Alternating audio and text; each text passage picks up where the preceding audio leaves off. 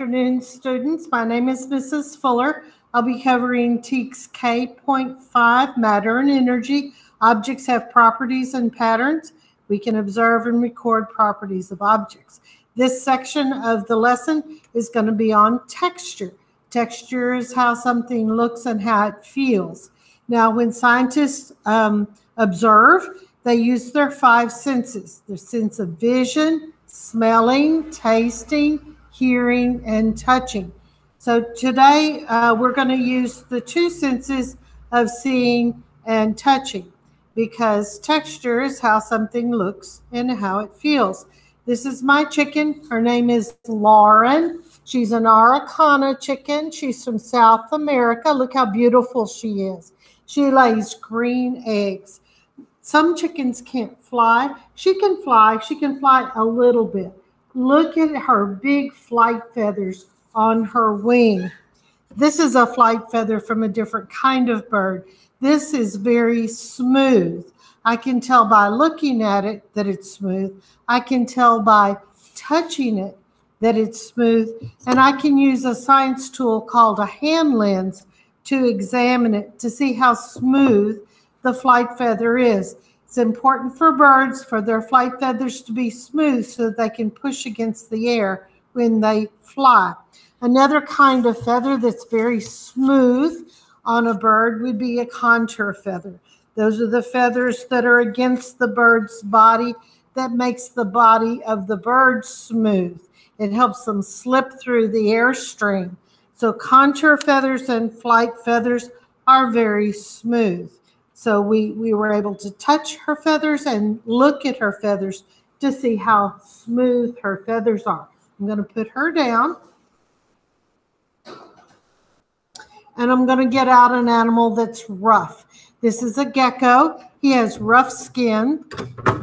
His name is Peanut.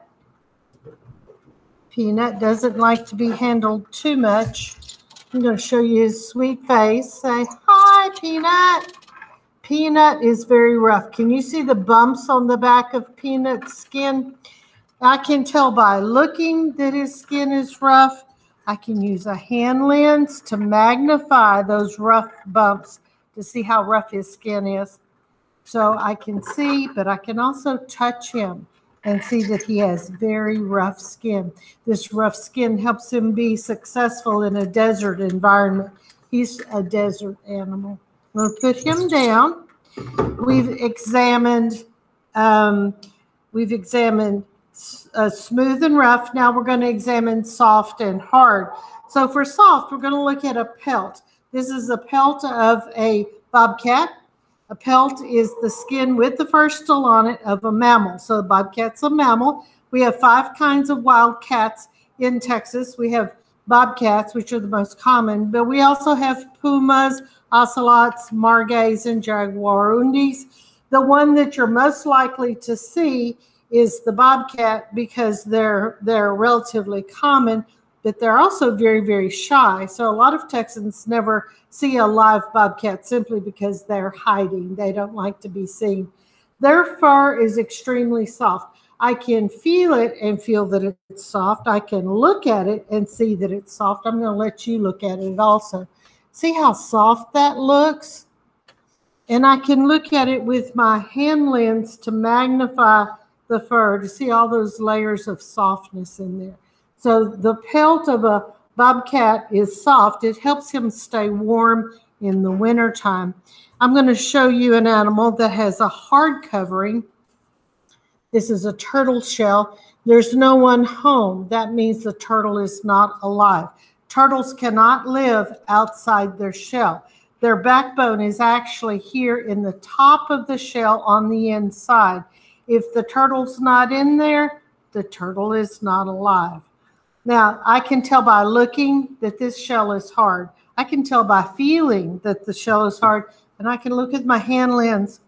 Yeah, that's a really hard shell. But listen, I can even hear how hard the shell is on this turtle. I'm going to show you very quickly a little friend who lives in my laboratory. His name is Terrence. He's a 3-toed box turtle like Mr. Monroe's box turtles. He's lived in this laboratory decades, many, many years, much longer than I've been in this laboratory. He has a very hard shell. I can feel that it's hard. I can see that it's hard. I can look at it with a hand lens. It's definitely hard. Okay, now the last two sets of textures that we're going to look at are coarse and fine. Coarse means large, fine means tiny. So we're going to look at two kinds of rocks. One that's got a coarse texture. This is called pudding stone. I'm going to show it to you so you can see all the big crystals and all the big rock pieces that are stuck in the pudding stone. This makes the pudding stone coarse. I can feel it and feel all those big pieces. I know it's coarse. I can also look at it, and I can look at it with a hand lens that will also tell me it's got big crystals and big pieces of rock. This pudding stone has a coarse grain or a coarse texture. Now, another rock that we're going to look at has a fine grain. Fine means tiny. So we're going to look at this right here. This is obsidian. It's got a very fine grain. When I rub it with my hand, I can't feel any crystals.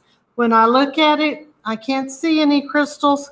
When I look at it with the hand lens, I still can't see any crystals. The crystals are so tiny, so fine that you can't see or feel them. So this obsidian has a fine grain or a fine texture.